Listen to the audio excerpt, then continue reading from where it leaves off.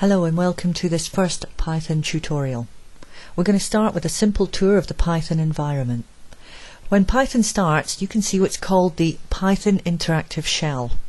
In this interactive shell we can try out commands and see what the results would be.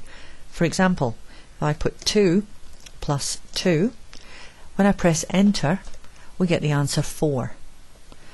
3 times 2, when this is evaluated, the computer evaluates it, we get 6.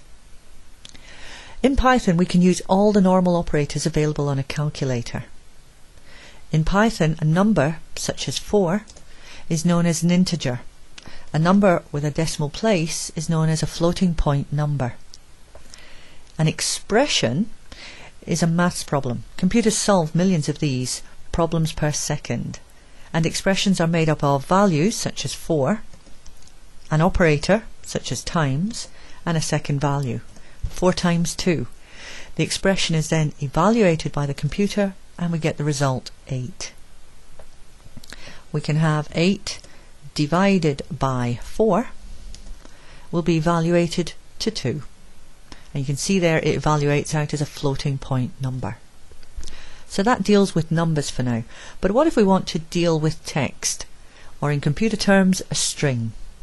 If I want Python to type the word welcome to Python, I simply put in the command print, open my bracket, put in one speech mark, and type in what I'd like Python to say. Welcome, can't spell. Welcome to Python. I close my speech marks and my brackets. When I press enter, this expression will be evaluated and we'll see welcome to Python. What I'd like you to do now is to try some expressions. Try getting Python to do some text for you. So for now I'm going to say goodbye and we will talk again after. Dear me. Now here's a very good point. When you get something like this is telling you you have made a mistake. The red text tells me what I've done. It tells me the bottom line here, if we look at this bottom line here, name error, name print is not defined. If you notice the difference between this print and this one, one's got a small p, one has a capital P. In computing, it's important that we get our capitals and our lowercase correct. You must remember your brackets, so it's all about being accurate.